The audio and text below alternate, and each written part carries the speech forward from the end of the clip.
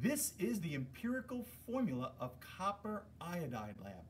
Copper can exist in two oxidation states, copper 1 and copper 2. The main objective of this lab is to determine the empirical formula of the product between copper and iodine gas. The second objective of the lab is to determine the theoretical mass of the copper 1 or copper 2 iodide that is produced based on stoichiometry.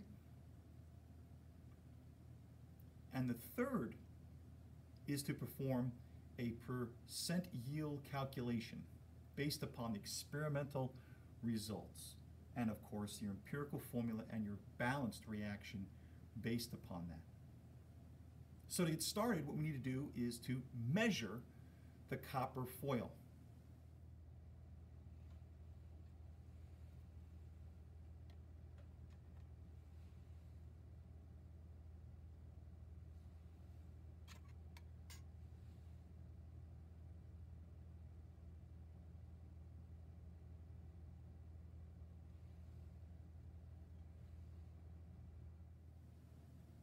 Now that we have the copper foil measured, very simply what we're going to do is place the copper foil into the Erlenmeyer flask where the salt of the copper and iodide, a redox reaction, will form. Now I'm going to place iodine crystals into the flask, and this chemical will be in excess. Iodine sublimes at room temperature into iodine gas. We're not measuring the iodine crystals because it's going to be in excess. And once the iodine forms, that molecular compound will react with the copper at the copper surface to make the copper 1 or copper 2 iodide.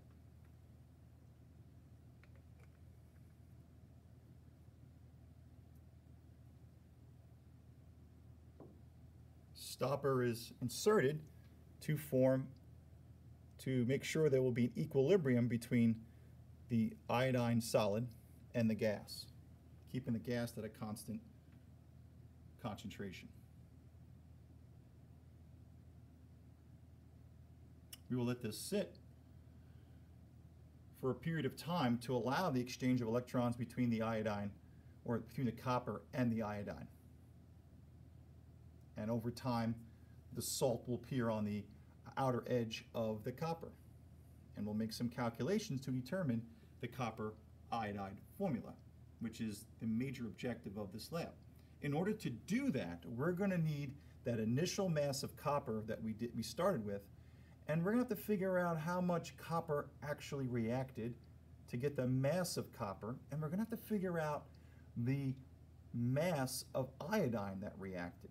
And that's an important piece to solving this, because once we have the mass of the copper that reacted and the mass of the iodine, we can convert those to moles and do a mole ratio.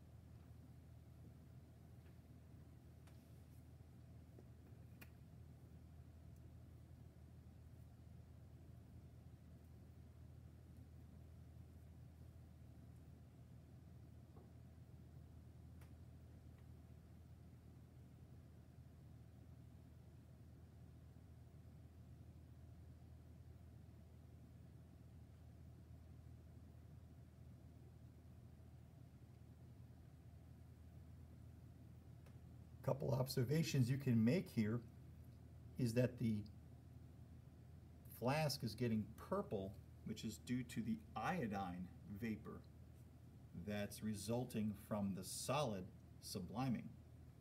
And you can see that the sheen of the copper, or the shine of the copper, is dissipating as the iodine vapor, acting as the oxidizing agent, is pulling electrons from the copper, resulting in the copper iodide on the surface. So we're going to have an a dull ionic compound that coats the surface.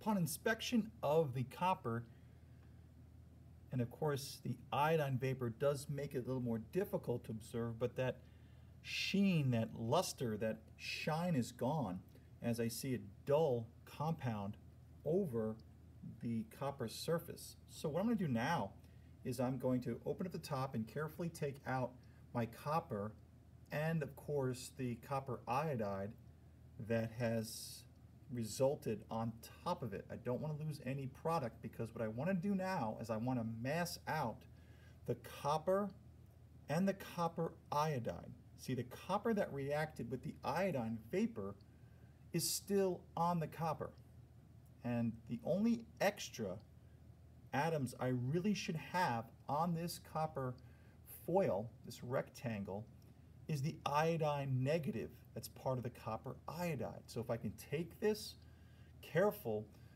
piece of rectangle copper that has the copper iodide on it without dropping any particles of copper iodine and mass it out, then what I could do is find the mass of the iodine ions, right? The addition, I can find the mass of the iodide that reacted, and that's part of the formula here. So I'm going to carefully open this up, and if you notice, there is some deposition that occurred as some of the iodine has recrystallized.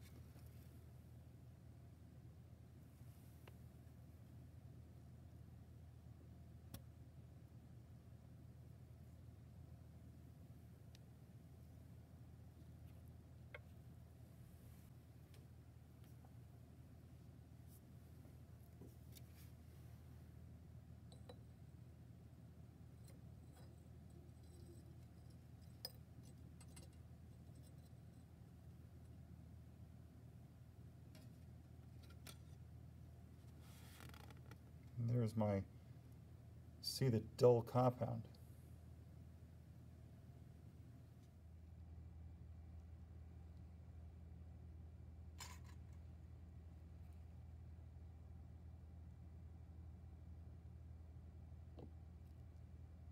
Okay, I've got my mass of the copper plus the copper iodide. So what I want to do now is I want to take off copper iodide,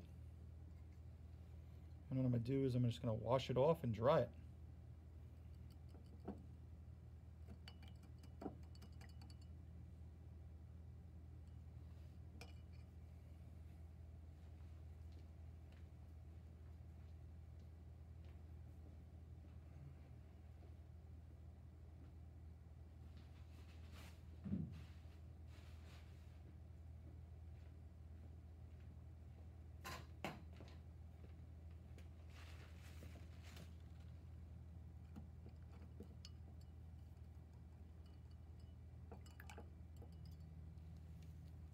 Just want to get all of the copper iodine off.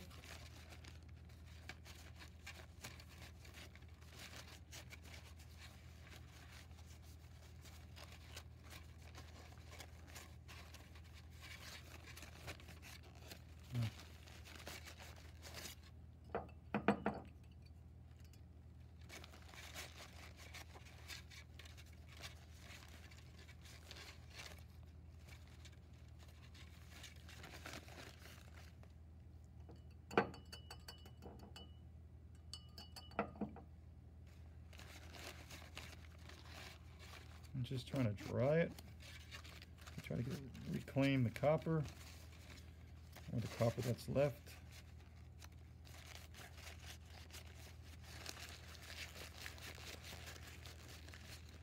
And we get our shine back as we remove the copper iodine. Make sure that's nice and dry. Some people can employ a hair dryer, but good drying on a paper towel works just as well. And now we're going to mass out again.